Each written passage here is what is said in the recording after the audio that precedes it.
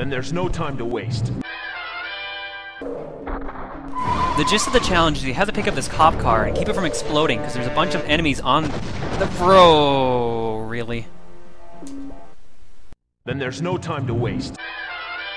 If you don't react to this challenge immediately, you will fail, as you've clearly seen. You have to pick up the car and avoid all these rocket launching guys. You have to fly above the street. If you try to fly straight down the street, you will die. It does not matter. The guy at the end has already fired rockets. And you drop him, the cop car, off of this police department, which is just a sign that says police department. It's not actually a building or anything. They didn't even bother. So you can just throw the car in there. Just throw the car in there. You can fly in there, but I like throwing it. And then we continue on our merry adventure.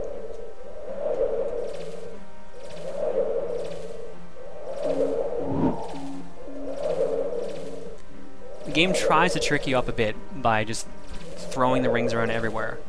And we can check out our amazing police DPT, department. I know it's short for department. But you can tell how much they really care about the law by just making it a sign. They put a bizarre amount of detail into the world, and it's all empty. Like, you can eventually see houses on the ground, but they're just like flat squares. It's just weird. But speaking of weird, it's time for combat in this game, which we're not going to do. We want to kill these guys, but combat takes forever, so we're just going to fly into them. This is how you're going to solve the majority of the combat in this game. You know, you could do one of Superman's amazing, like, ridiculous punches. Like, this is how he fights. Look at that. It's like the best movements ever. Or you can just, like, fly into the guy. Flying is so much faster. And you'll just see later on in the actual stages, it's pretty much the only way to get through the game without getting killed. Now, this kind of also affirms my little running gag me and a couple of my friends have, that Superman is basically a car in this game. Sure, he can fly and he can shoot lasers out of his eyes. Can't all cars. But he also handles like a car. All the videos you see online of people playing Superman 64, whether it's got pink backgrounds because they're running it on the emulator, or they've got the actual green fog because they're playing a real copy, a lot of people can't control Superman because he swings around like crazy. There's actually a trick to playing this game, and you can see I've kind of got it down pat. If you want to turn a corner, you have to let go of the gas. This is the whole he handles like a car thing. You want to take a turn, you have to slow down, hit the brakes a little, which is right trigger, and like let go of B, which is gas. Take a turn sharp, and then there you go, plain and simple.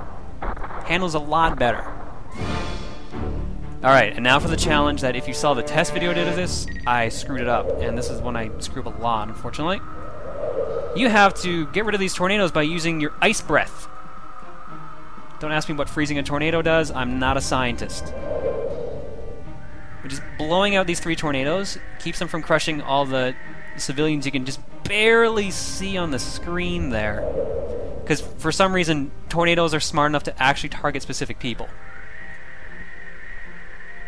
They're nice enough to give you a power, but if you run out, it will also respawn, but as soon as you finish the challenge, we're out again.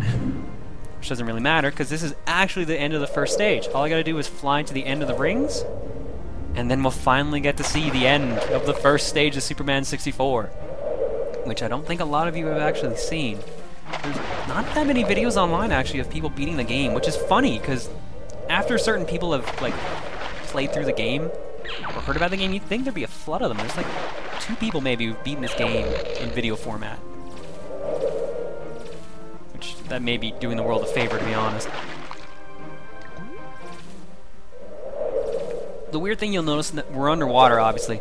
The nice wall we have here, of you can't see anything through the top or through the bottom. You can see the line splitting on the screen here. But the game actually runs smoother when you're underwater. Probably because it's not displaying all these extra like lights and polygons and everything, but the game runs a lot faster if you're underwater. It's sometimes too fast. But anything that gets through the rings faster. Water's going to play an integral part later on when we actually have to figure out where the rings are when they start hiding. Yes, the rings actually start hiding later on. But that's not important because Superman won. That's it. Game over right there. You show off our lovely hero's face. And then his chest. Because we're finally going to save the game. Sort of controller pack. This game has rumble support if you actually have one that works. And you can see if some of my saves. I've actually beaten this game a couple times. So we're going to save here. And that'll bring us into the next stage, which we will see next time on Superman 64. God help us all.